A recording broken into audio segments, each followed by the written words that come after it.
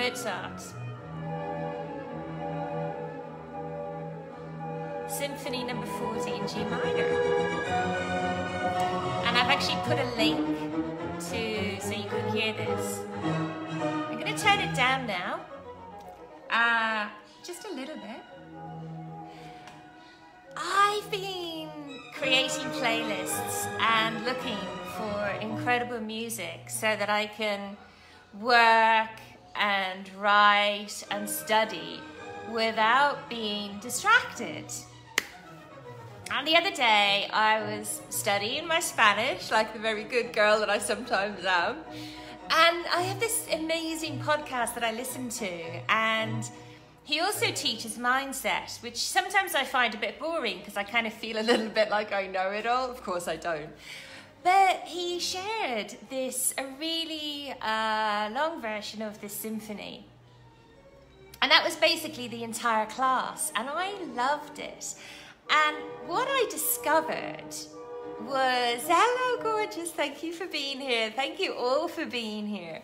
What I discovered during this class was that not only is this Mozart Symphony 40 and a lot of Mozart's symphonies, not only are they beautiful to listen to and very sympathetic in terms of contributing to your concentration, but they expand your brain as well. I mean, how cool is that?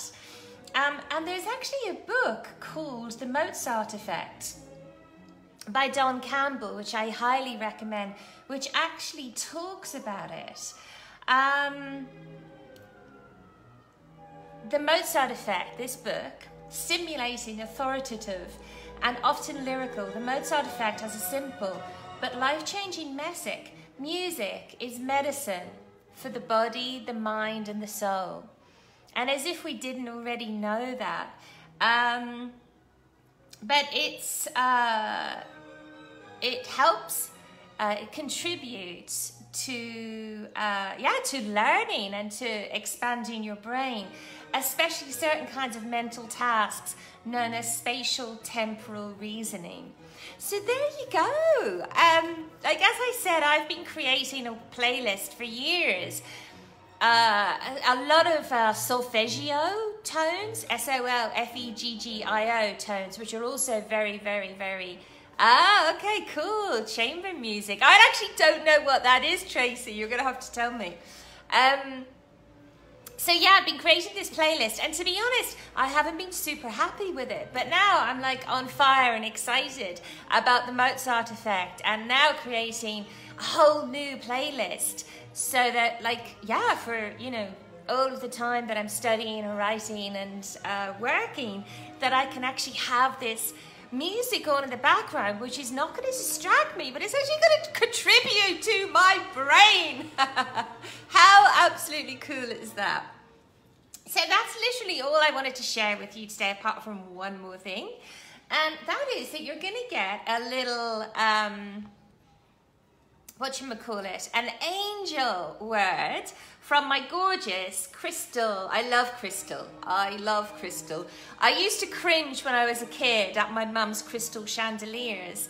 But now I love crystal. It's like my favorite thing. And I've actually got one of my mum's crystal chandeliers winging its way to me at the moment so that I can have it in my home, which I'm very excited about. Anyway, that's a little aside. Yeah, I'm going to choose one of these beautiful angel cards for you. So set your intention, get clear on what guidance you would love on something. Maybe you've got a problem going on, or you're feeling maybe a little bit stuck. So I'm actually going to choose one of these cards. And if you're watching this, this is going to be relevant for you. You know what? I've been just guided to choose two. And I always choose my left hand because it's the receiving side. So there's the first one. And the first word, of course it is, humour. You've got to have humour. Where's my camera? You've got to have humour regarding whatever is going on. You've got to have a laugh. Yeah, we're deep, we're spiritual, we're like, you know, incredible beings. But, you know, who's to say they didn't didn't create us. Goddess didn't create us to have a very good laugh. I know sometimes, even when I'm in the darkest of spaces and times, I sometimes do look up and go, you're having a laugh, aren't you? In my take-off Cockney accent. But you know, you've got to have a laugh. You've got to have a laugh. That's what it's all about, isn't it? Well, it's not. It's all about lots of things. But that's definitely one of the main things.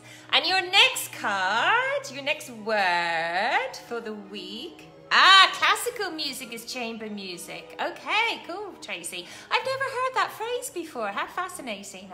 I want to find out more from you. Okay, oh my God. And I think this is my highest value in the world, freedom. And I kind of sometimes think that we only want what we want because in the having of it, we want to feel good. But it's also about freedom. It's so important, isn't it? Freedom, freedom, freedom, freedom, freedom, freedom. So there's your 2 words for the week. How awesome a week is this going to be? Yeah, Tracy, I love them too. I think they might be my favorites. Humour and freedom. Go have the most ridiculously awesome week. Let me know how you get on with this music. Does it resonate for you? What music are you normally into? And does this work for you? And as I'm on the musical theme and I'm still under 10 minutes, I just want to recommend another album. One of my main hero, Paul Weller, has just released an incredible new album, the name of which I can't remember off the top of my head. And it's just, he's one of those musicians that has contributed more. Actually, he's contributed more to my life than any other musician. And I just love where he's at now. I love his offerings. And he's a pretty cool guy as well. So, yeah, check that out as well. Lots of little checkouts and recommendations for you.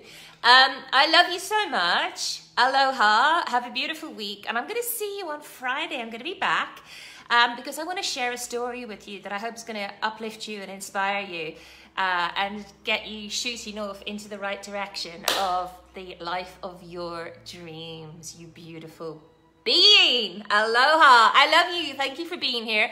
Thank you for the loves and hearts. Give me a love. Give me a little love heart, a smiley face. I do. They do tickle me. Okay, aloha. Love you loads. And thank you, Tracy, for being here. Thank you, everyone else. And see you Friday. Aloha.